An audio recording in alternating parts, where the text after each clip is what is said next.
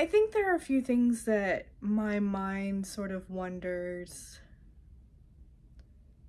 well, okay, let's take a step back. Obviously, this isn't a realistic situation. Though I suppose it happens to the odd fan.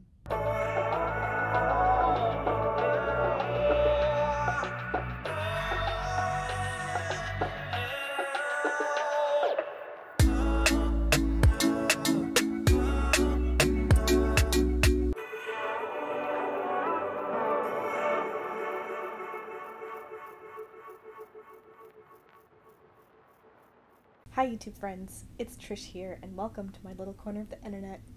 Today I'm going to chat the idea of you because I watched it last night.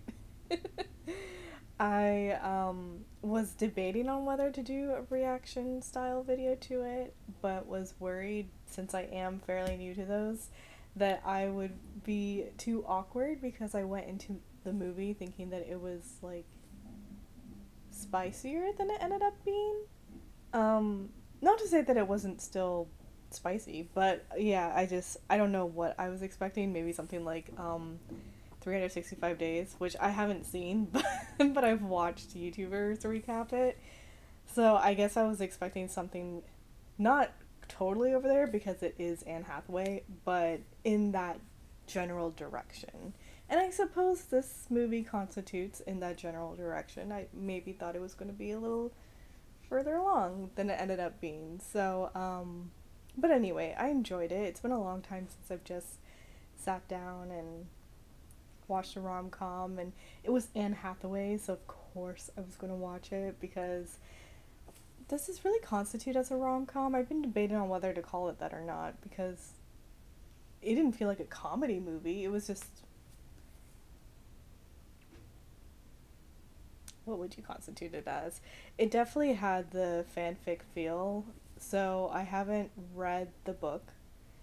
I do believe it is a book that it is adapted from, and I know that there's some rumblings going around about how it, like, Harry Styles wasn't the inspiration, but it kind of feels like he was the inspiration. The author some years ago apparently did say that he was loosely, like, the main guy was loosely inspired by him, but is now sort of retracting that. So I don't know any of that kind of stuff. So anyway, my point being, I haven't read the books and I don't know that much about anything around it. I just watched the movie last night. So yeah, the movie. It was a movie. It wasn't bad. I mean, again, it's Anne Hathaway. Like, how is it gonna be bad? She's an incredible actress. What's his name? Jonathan something or another, right? I always look around and forget that I'm filming on my freaking phone, so of course I'm not gonna see it. Jonathan.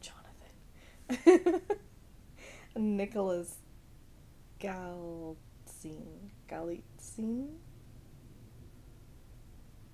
Yep. Anyway, I've seen a few of his other movies.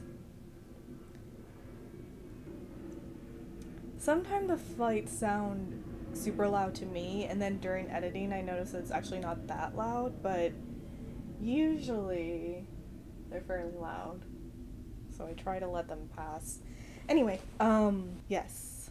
So, both really good actors, but Anne Hathaway has, you know, more of a history. She's been around. So yeah, I put it on last night, sitting in my bed, watching it by myself.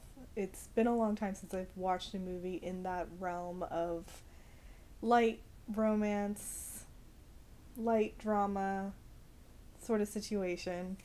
So I felt good just to sort of sit in the gathering darkness. I think like a short spring summer storm had passed through at the start of it, but then it just sort of was overcast for the rest. Anyway, it was like perfect vibes for watching a movie like this, I think. And overall, it was a good movie. I think there are a few things that my mind sort of wonders the well, okay. Let's take a step back. Obviously this isn't a realistic situation. Um though I suppose it happens to the odd fan. And her character wasn't even a fan of his. Just happened to be at the fan meet and greet. So it's rare, but I guess it has happened once or twice where a celebrity of some sort ends up with a fan. So, not completely out of the realm of possibility, but very, very, very slim chances that something like that is going to happen. So, in the grand scheme of very slim chances of this being a realistic situation, there were a couple of things where I just wondered if a character such as Anne Hathaway depicted for Celine would actually make these decisions. And granted, I am not a 40-year-old woman who has a 16-year-old daughter and anything like that, so I can only relate to, well, not even relate to it, you know? Anyway. Where to start? Okay, I do want to say that usually rom-coms have some aspect of silliness added to it, and I noticed that some actresses will act parts and I'll enjoy it. Even though it's a silly circumstance, it's enjoyable to watch. Um, the biggest one coming to mind right now is in Confessions of a Shopaholic, when Isla Fisher's character starts dancing with him at one of the events or something like that, and she starts doing these crazy, outrageous dance moves, and you're just like, okay, that would never probably happen ever. I've been out once in a while, and I've never seen anyone dance like that, but she does it so wonderfully that it's a joy to watch. But then there are other situations, like in the recent movie,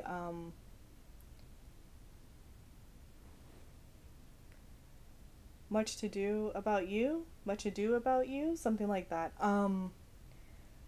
There's a scene in the flight where she's trying to get his cookie and her sweater gets stuck, and then she's like in that position with her butt in his face essentially, and I'm just like, ugh. So there's things like that where I'm just like, no.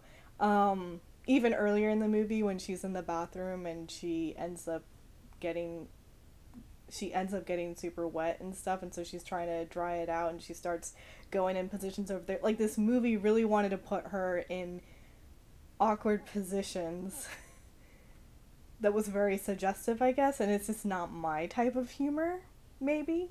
So I don't know. I wasn't really into it, but I noticed that in this movie, that sort of similar scene would be how she left the VIP area searching for the VIP bathrooms and saw someone coming out of his trailer and assumed that it was a VIP bathroom trailer. I don't, which I've never been to Coachella, but even that doesn't seem likely. But then again, when you walked into that trailer, it didn't seem like a pop star's trailer. Not that I would know what a pop star's trailer would look like, but I guess you would assume that there's some sort of elements that felt lived in, and it didn't. It felt sort of like a hotel on wheels. Which, I mean, yeah, I assume that's what a celebrity trailer would be, but I don't know. There was something about it that I was just like, okay, I can see the realm of why she would think this would be a VIP bathroom, whatever, and she doesn't know particularly what he looks like, so when he says hi, she's not recognizing him as a person from the band, just a regular person. So, so their whole meet cute thing was sort of like, okay, I'm on board with this. It was later on when the relationship was developing, and I suppose I'll fast forward to their first tiff that they have, when one of his guys sort of points out that, oh yeah, that's a bit we do. Like the whole, oh, being attracted to a girl and pretending to just on the spot dedicate a song to her, and so they're going to change up the set list. Like that's just something that they do. And she gets upset by this because she obviously thought that she was someone special, but in the beginning it was just he was attracted to her, which sure, fine, but at this point they're both developing feelings for each other, I guess, and that's like a different note that I have, that I believe the chemistry, but I didn't believe the I'm in love with you until later on when they were having their issues with the press and everything. And but even then it was just, I don't know, the whole time it kind of did feel like, oh, these two are just hot people and they have the hots for each other. Totally fine. The romance aspect of it, of them being in love with each other, I didn't really get. And I feel like they were trying to give off that feeling in the beginning where they're sort of bearing their souls to each other, I suppose, and talking about the darker aspects of their life and like things that had happened in the past and things that they're going through right now. And you know, they really open up to each other because I guess they feel safe with each other. And I guess that was supposed to showcase that they love each other, but I just didn't really, I didn't get the love. And again, it's not that they don't have chemistry, and I'm sure that they could have evoked those feelings. I just don't think the writing really gave that indication. So when she gets upset over there, granted she is like, oh yeah, like I fell for it, dumb and 40 or whatever, and I could see that happening. Like that was a fuckboy move, you know. And she thought she was something special, but the thing is, at this point she is. And so sure, it might have started off as just he was just attracted to, and so he did this move, but by now, like, she didn't think that she was going to be going on this Europe tour with him, and he asked her to stick around. But I guess she's thinking, oh, one of the girls was just saying, like, there was this one lady that just wouldn't leave, and she was with us the entire time, and we just kept waiting or something like that. So she's probably thinking, oh, am I that lady now? And maybe she's just obtuse and not getting it. But anyway, it really did just feel like they had the hots for each other. And so when she breaks up with him and she goes back home, and then the photos and the rumors are going all around, and she's getting that sort of attention from random strangers, and she goes to pick up her daughter, and her daughter's like upset because, I mean, her husband did the same thing. And so for the daughter Izzy, like, her dad did the same thing to her, and she expected more from her mom.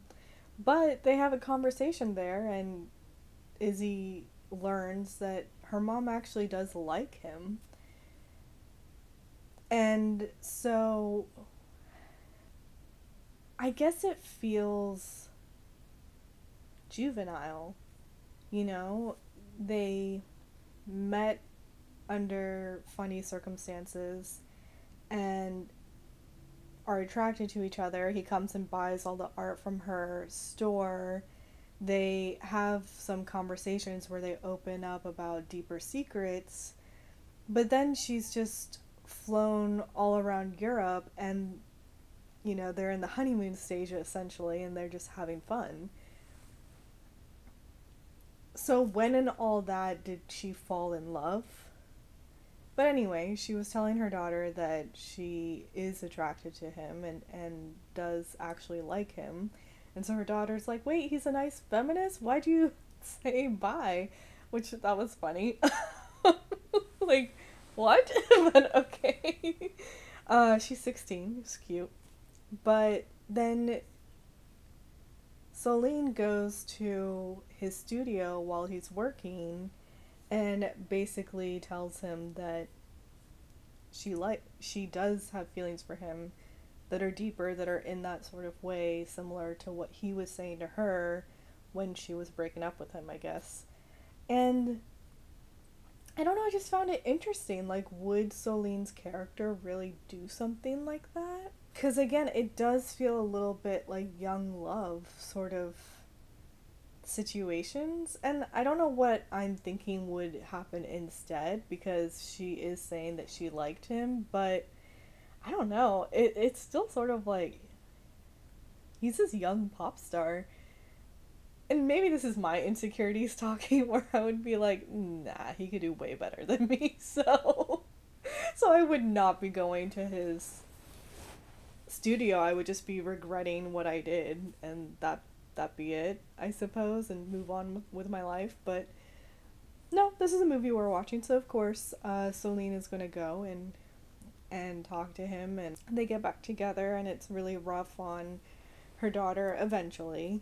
In the beginning, they're very, like, gung-ho about it, that no, we can do this, we'll delete social media, we'll just try to ignore it, but there's only so much of that you can do. The outside world is going to get to you, so, you know, she ends things with him, and at first he's quite upset about it, but he doesn't have a daughter, so he doesn't understand. But I'm sure he did some thinking, and he comes back, and he's like, okay, you know, let's revisit this in 5 years. And to her credit, she is like, if you find happiness, take it. So she doesn't want him to put his love life on hold for her, and she also doesn't want to be expected to do that as well. And he ends up coming back in 5 years. And at first I was wondering, is 5 years really long enough? Like, Izzy is 16, so that would put her 21 years old.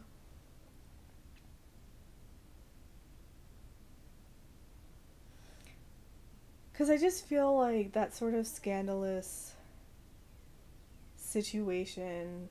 What am I trying to say? Like the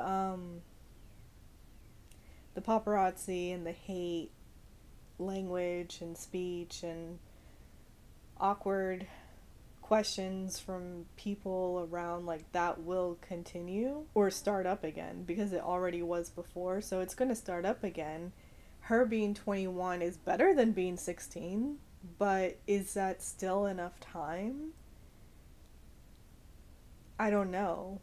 And you want to think that, okay, if this is the second time around and he's going back to Celine, then maybe people will be like, oh, it must actually be love. He's going back to her. But I think that's wishful thinking. I feel like it's still going to be a thing. There's always going to be people that are spewing hateful language. And how to discuss this?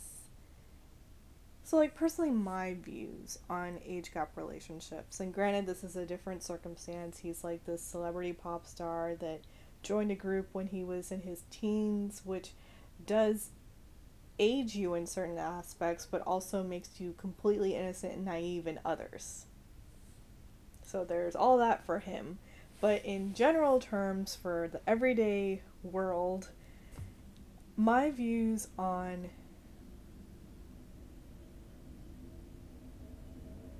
this kind of works out because I can just take a sip break. Okay, so my views on age gap relationships are that, I mean, it involves the two people that are in the relationship and how they feel about each other. And if it's true and real to them, then what are we to say anything about it? But I do feel like the younger in the couple should be at least in their mid-20s. And that's me being generous. I really feel like they should be in their late 20s because, put it this way, all of the parts are not even fully formed. And then when they are fully formed, I still feel like there's a trial period for that. So, so yeah, I'm really in the camp of okay, age gap relationships, fine. I still feel like the youngest person should be in their late 20s because there's just are you really even able to make concrete decisions like that when you're so young? And granted, I do understand that there are certain people that go through certain life experiences that really do age them. So,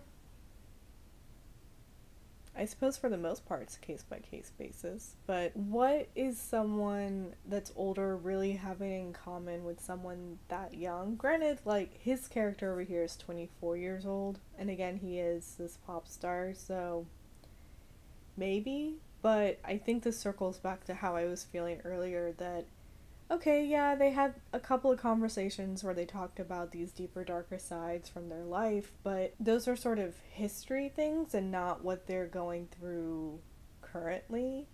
Like, except for him and his dad, I guess, but that's even not something that's explored further. So, they like drop these truth bombs, so to say, but none of them were developed further or really expanded upon more. And so you really just didn't get the understanding of there being a. Is it gonna rain? You just didn't get the sense that there was a love connection. But this is also coming from someone who believes that when you love someone, there isn't really words or explanations or something that you could pinpoint and say. I'm sure, like, there are things that you admire about a person, but wouldn't love more so just be a feeling that you have?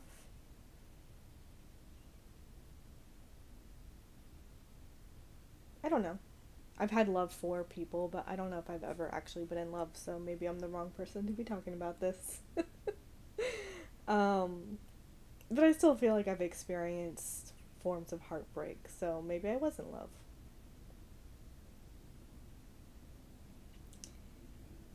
I don't know. I haven't experienced an earth shattering heartbreak, I don't think. So,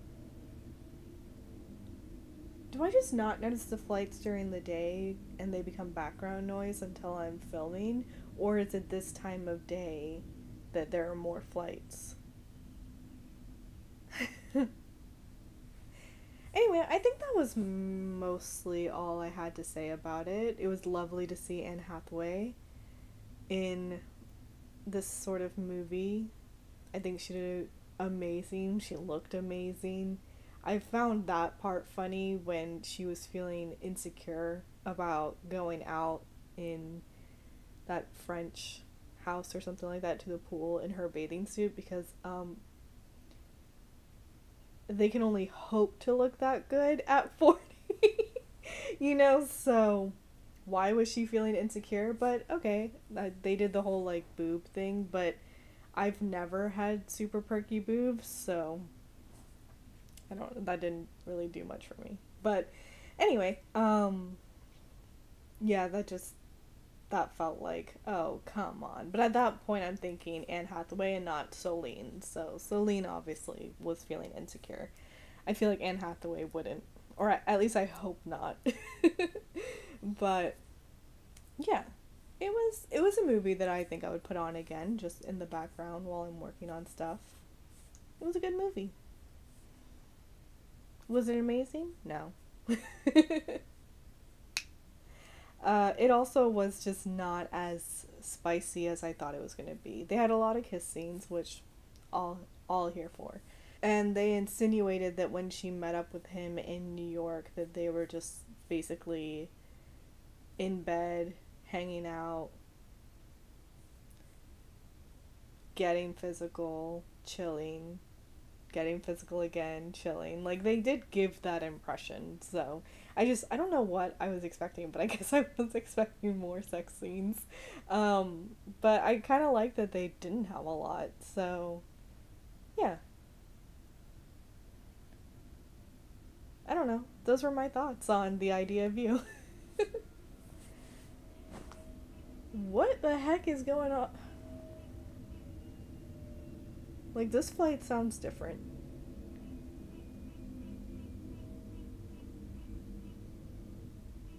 And is that a duck? Okay.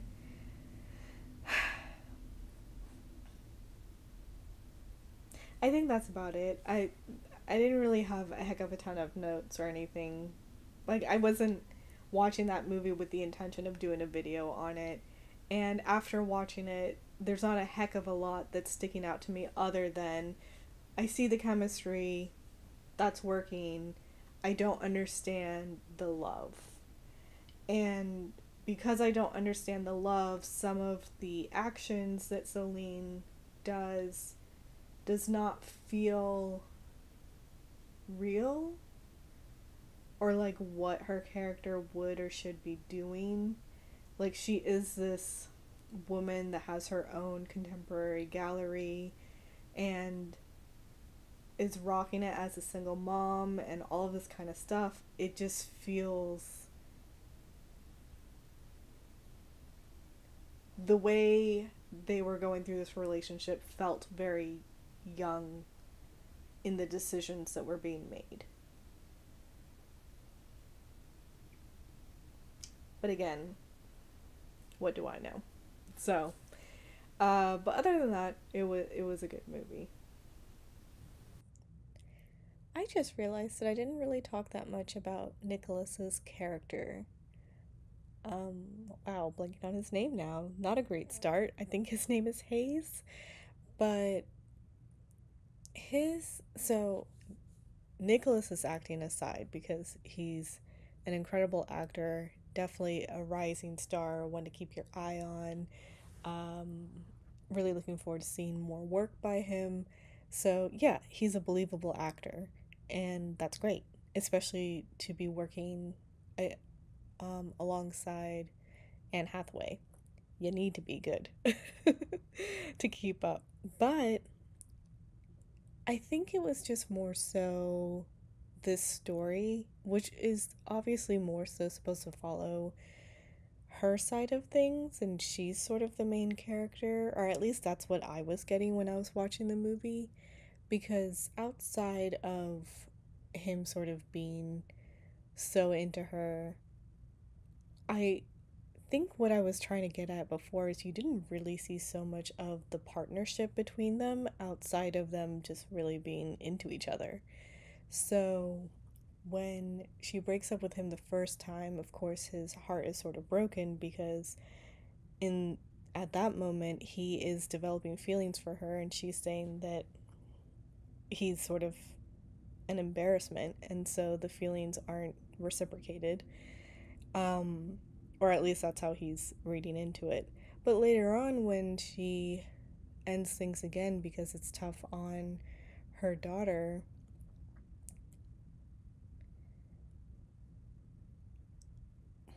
what am I trying to say? I think what I'm trying to say is that he doesn't really have opportunities to depict being a partner. So he does not notice that her daughter and everyone around them is having such a hard time with them being together. It takes her having to, and granted, like she also seemingly didn't really notice until she was picking up her daughter, and then she breaks up with him when he comes back from his thingy um, with one of the bandmates. It's just something where, and then in that moment, he wasn't understanding of her situation. And I think what bothered me really was over there, he said, I can't believe you're giving up and you're not fighting for us. Because I feel like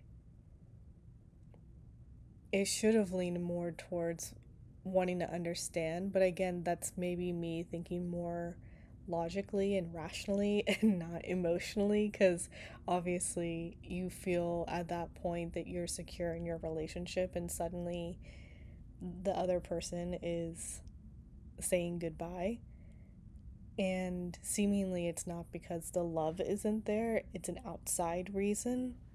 So maybe I'm talking my way out of it, but I just feel like there weren't that many opportunities seeing them really be a partnership in a relationship together.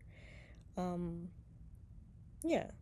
So he's a great actor, and I believe them together. I just, again, I think it just comes down to needing to see more examples of them being a loving partnership together to make me believe this relationship, I guess, because it really is just feeling like two high school or college aged individuals being in love and in the honeymoon phase for the majority of their relationship because they're just two hot people, which I'm sure in the book it is more than that. Maybe. I don't know. I haven't read it. But yeah, that's, yeah, my thoughts on him. I just realized while editing that, wow, you didn't really talk about Nick's character, so there we go. Okay, back to me. I just think maybe some writing stuff. I don't know.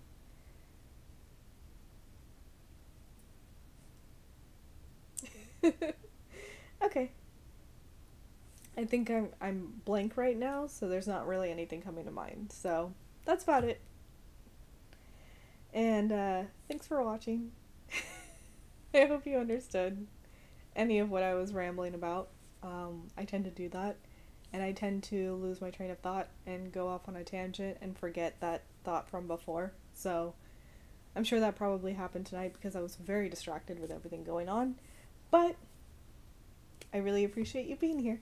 So comment down below on how you felt about the movie. Did you like it? Did you not? Do you understand what I'm trying to say about the love thing, and do you agree or do you not? I'm curious. Okay. I think I'll go now. I hope everyone's having a great week so far. Toodles.